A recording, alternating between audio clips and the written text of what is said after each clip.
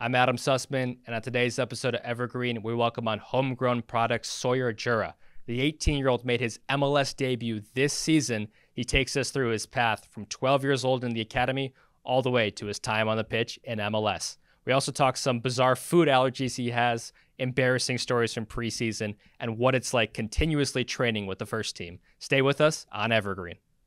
Welcome back to the Evergreen Podcast. I'm Adam Susman, joined by a very talented and young individual, Sawyer Jura. Sawyer, might make some of our listeners feel a little bit old. You're only 18 years old, made your MLS debut this year. I'm sure it's been a crazy last couple of months for you. Yeah, for sure. It's been exciting. So just so we can get it right, you're from Bend, but you've been playing for the Portland Timbers Academy for quite some time. When you meet new individuals, where do you tell them you're from? I definitely say I'm from Bend if they know the area. I say I grew up in Bend. I lived there, and then I moved to Portland, and now I'm living in Portland. So you're living by yourself now for the first time, kind of like a kid going to college. You're 18 years old. What's the first meal you made? I think my first meal was just some rice with some ground beef, and then I had some nice Trader Joe's green salsa, and then I just called it a day. Have you improved since then? Is there something that's a staple for you? I'm getting into pasta a lot, especially on the -1 days, so that's definitely my go-to. So before you moved to Portland, we were talking a little bit about it off air. Can you walk our fans through the commute, what that was like? I know you played in Vancouver. You obviously played in Portland. You started with Timbers Bend FC.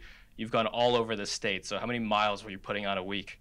I don't know, a lot. So when I was in elementary school, even we were already starting to do the drive up to Portland. Me and my dad, me and my mom, my brother. We would go probably once a week. Every Thursday, I'd cut out of school early, 4th grade, up for the weekend, and then I'd come back down and get back to school on Monday. And then once we moved to Washington first, and then that commute from Washington to Beaverton was quite a big one. So we also had that for multiple years, but I mean, it's proved to all be worth it and a lot of dedication, but I mean, it's been great. Did it take any convincing of the Bend School District teachers when you were in elementary school to let you cut out early Thursday and miss Friday? Fortunately, my mom was a teacher at the school at the time, so I think that helped a little bit, but I mean, I think they all had good faith that it would all work out, and it did. So. What do you remember about those car rides? What were the conversations like? We definitely changed it a lot. We had a go-to Kenny Chesney playlist that my dad would always put on. So I think I could sing that whole playlist word for word at this point. But I mean, just obviously just spending time with him is super special. So. Was your dad kind of like a coach for you? Not necessarily. Definitely more of a life coach than soccer-wise. He usually would let the soccer stick to myself and the staff and everyone else. But I mean, from a world standpoint, definitely him and my mom have taught me a ton. I'm sure your mom gave you a good opportunity when you were young, 13 years old. You kind of diversified your training. You went over and played in Spain. Your mom took a leave of absence from teaching. How nervous were you boarding the flight to go to Spain, considering you didn't know Spanish, you didn't know Catalan either?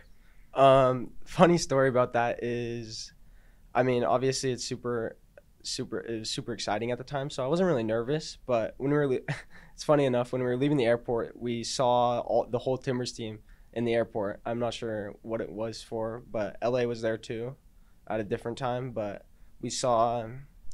I remember there's a picture with Nagby, Caleb Porter, all these guys. So, I mean, I definitely wasn't worried about getting on that flight just after seeing at the time the stars. So, just super excited.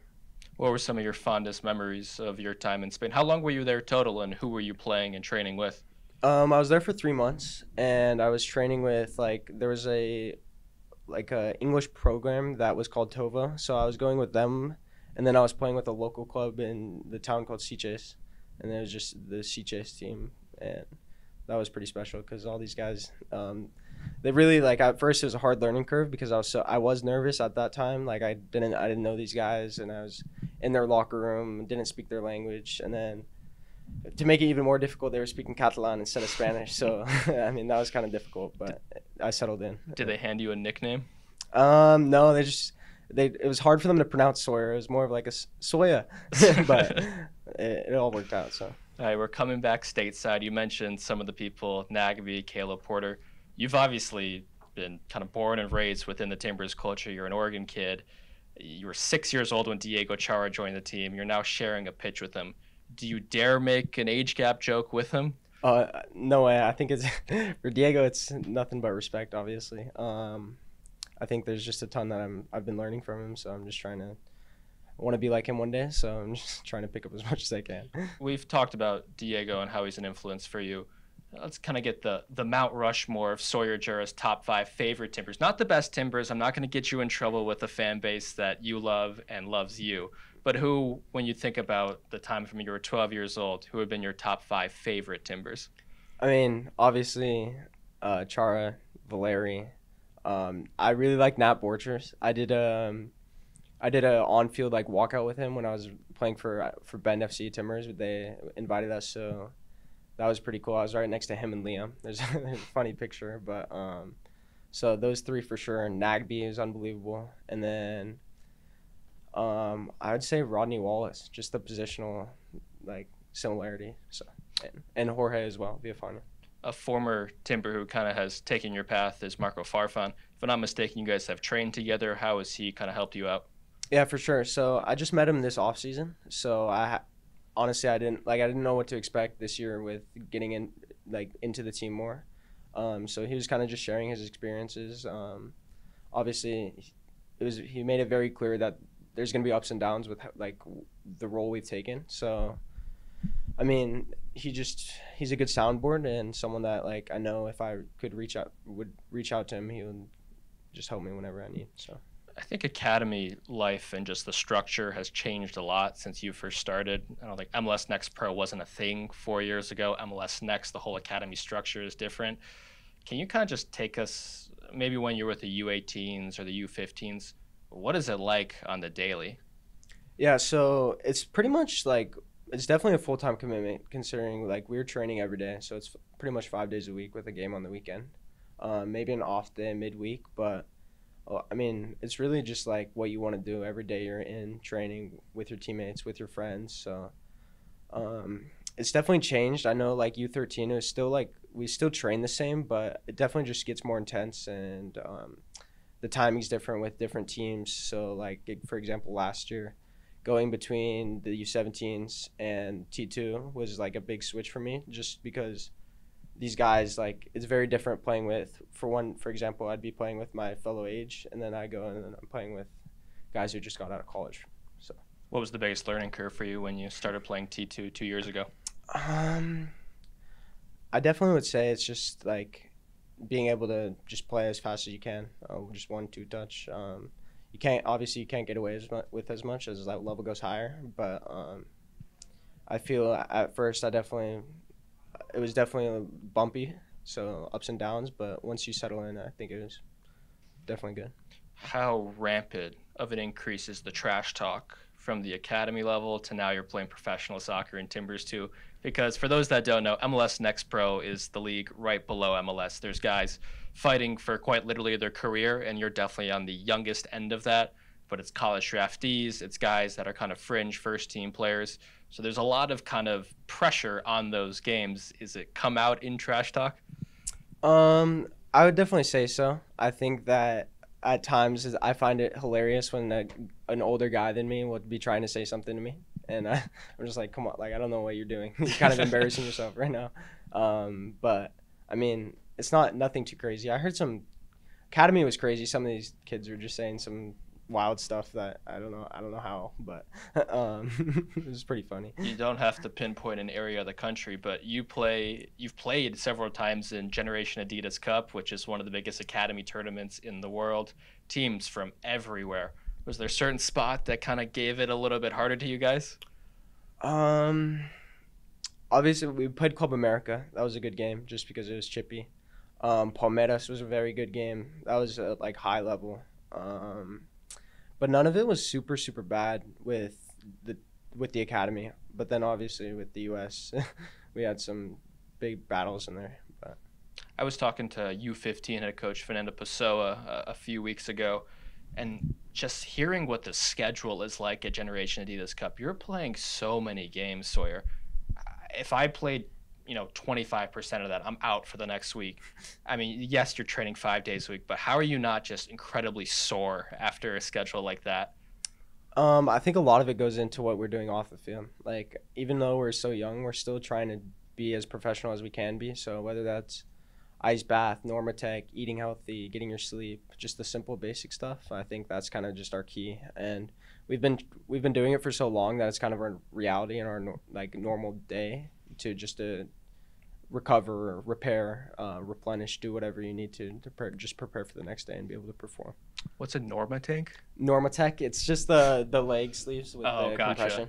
Gotcha. Well, we've talked a lot about your life in the Timbers Academy. You also have 9 caps for the U.S. men's youth national team levels. It's taking you to Europe and the Czech Republic. It's taking you to Central America with Guatemala.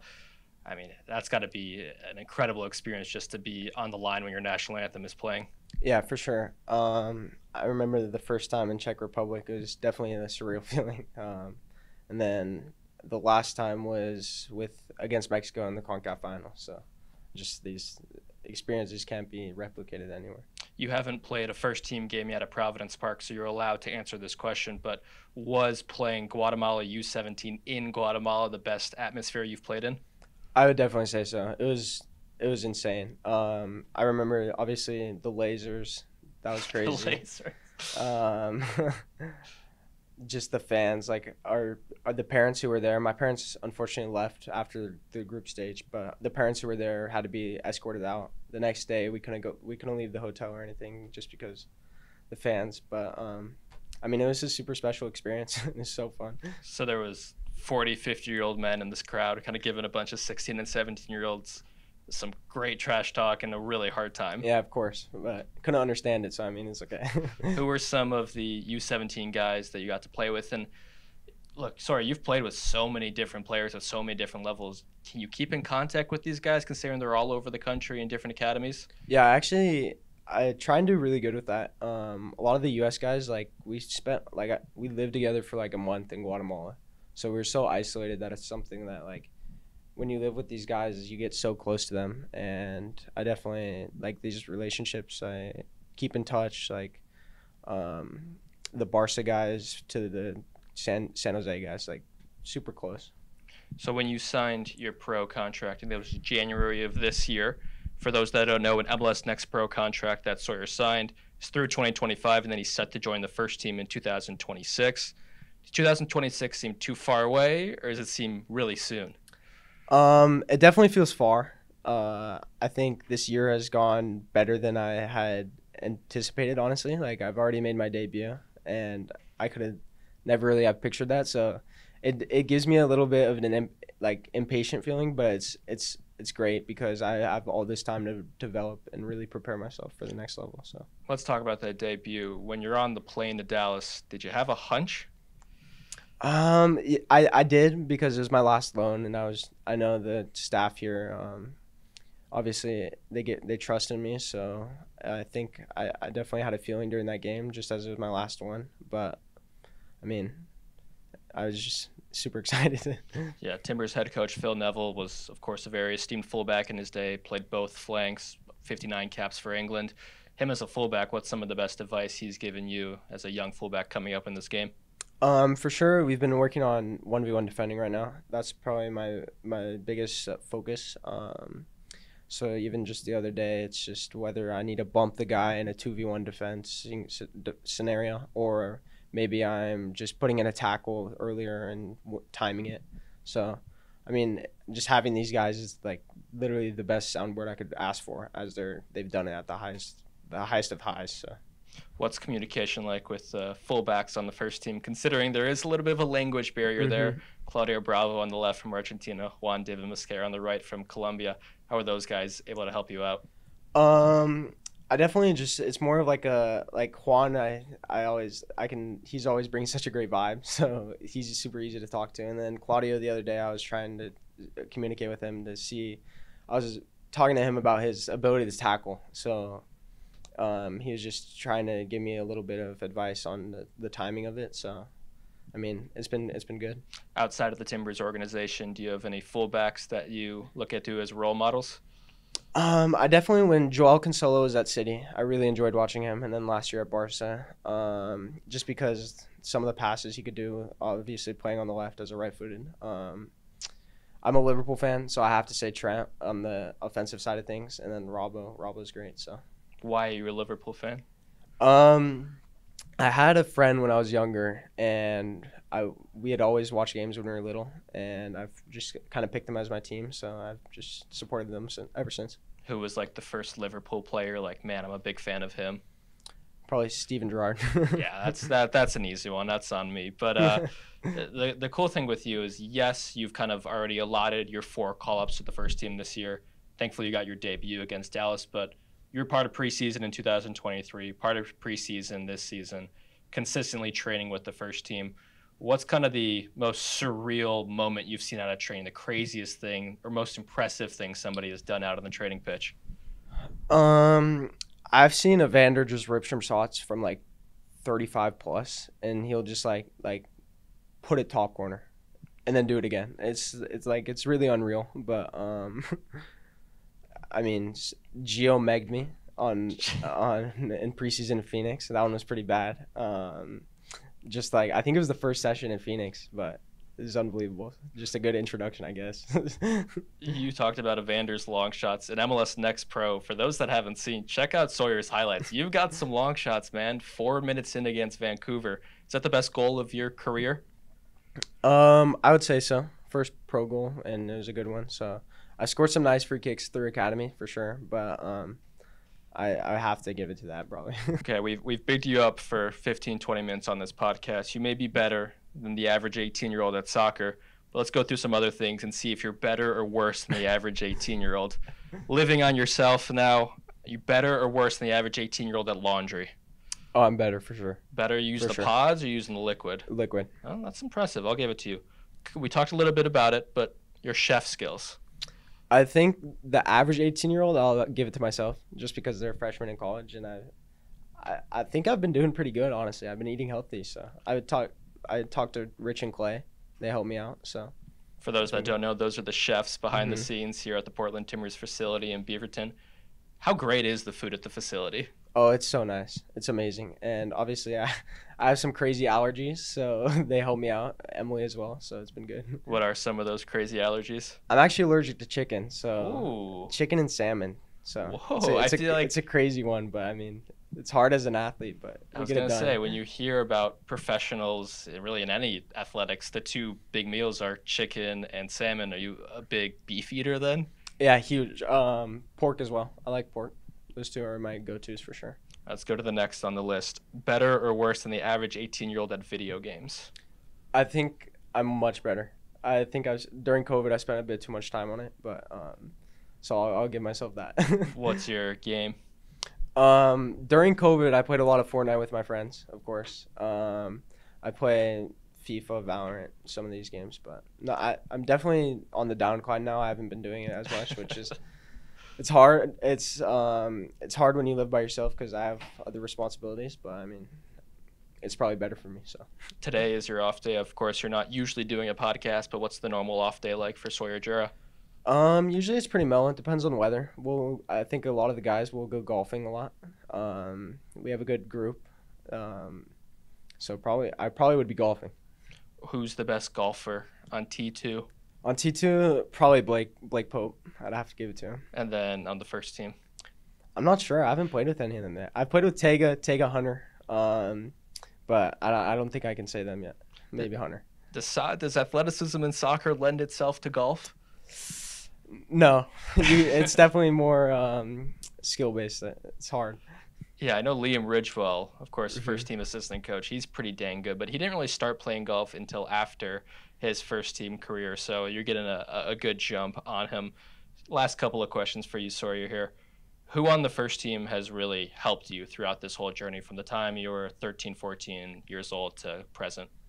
I think, obviously, when I was younger, it was just the guys who were the big names and pushing the club to win games, just because winning games, getting these trophies it really does make you fall in love with the club. But now, like, I'd have to give it to, like, pretty much all the English speakers have been great. The ones that I can interact with a lot.